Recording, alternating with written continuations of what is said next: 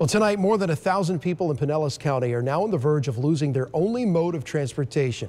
ABC Action News reporter Sarah Hollenbeck tonight driving Tampa Bay forward with the services that are now on the chopping block.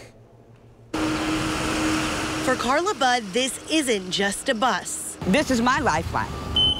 Every day, she spends hours on PSTA buses, going to doctor's appointments, the Social Security office, and to run errands. She worries if PSTA eliminates 3 bus routes and reduces 3 others, she'll lose her independence. It takes me 2 hours, and if they cut it even more, it's going to take more time. Today, Pinellas Suncoast Transit Authority members made it clear, unless they close an $800,000 shortfall, they'll have no choice but to cut routes. This is just a short-term solution to really a much bigger problem that we're facing here in the county. PSTA says they're one of the lowest funded public transportation agencies in the country at a time when Tampa Bay keeps growing. You cannot travel anywhere without being stuck in gridlock traffic. County leaders now looking at new options like increasing the gas tax or using tourism tax dollars to pay for buses. Bud desperately hopes they come up with a solution.